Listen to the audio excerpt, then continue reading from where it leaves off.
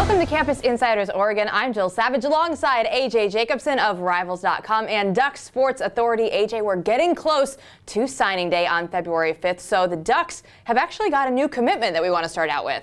They absolutely do. He was a commit, and he was one of the participants in the Semper Fi All-Star game, named Jimmy Swain from Olathe, Kansas. And he actually committed during the game. Watching that game was fantastic for Jimmy Swain because he's a 6'3", 230-pound linebacker, yet he ran down a running back from behind in the first quarter of that game. So something to get very excited for Duck fans. Now, linebacker is a position that they probably are full for next year, so he probably won't be able to help right away. He'll probably redshirt.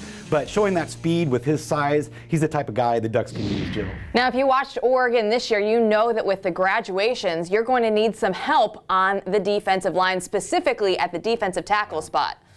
Absolutely right. In fact, when we're kind of looking at what's left in this class, there's probably 5 commits left in the class. Well, they need some defensive tackles. They've got 4 defensive ends committed to this class, but no defensive tackles. And they've got one guy coming in this weekend, is Trey Lealai-Matafau. And he is a guy that was committed to Texas, but when Mack Brown got fired, he decided he's going to open up his recruitment, and he'll be in Eugene this weekend.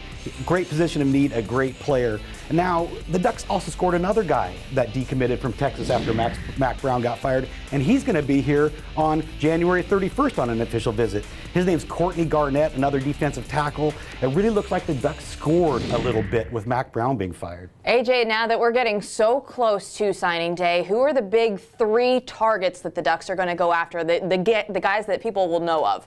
Well, we kind of did a survey of all the members of Duck Sports Authority this last week. Who are the most likely people to commit to the Ducks? And they came up with the top 3.